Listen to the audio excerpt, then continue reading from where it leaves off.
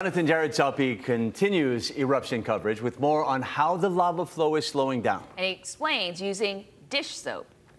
Hey guys, we're up here in the kitchen to try to give you a better example and visual aid to show you how the lava flow is slowing down.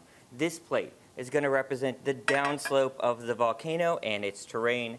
This plate, the flat saddle area we keep referencing, the flat area of the volcano that the lava is currently going to.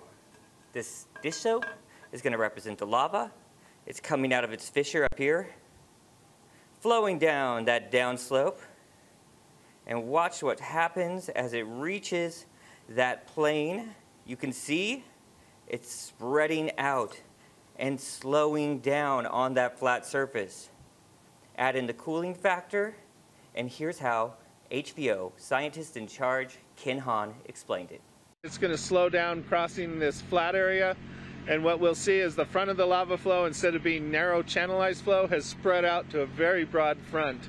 And so a lot of the lava is just accumulating on this flat plane, and it actually flattens out even more towards the highway from there. Now, speaking of the way lava moves, listen to this. Check out this video of an lava flow on the northeast flank. Now, lava flows have a rough surface composed of broken lava blocks called clinkers. The clinkery surface covers a massive, dense core, which is the most active part of the flow.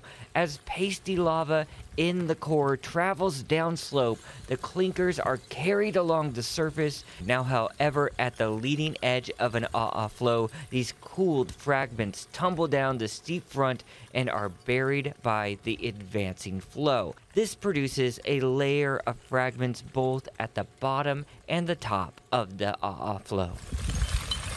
That was my best Bill Nye for you. I'm Jared Saupe reporting. Good job. Yeah, he tried chocolate.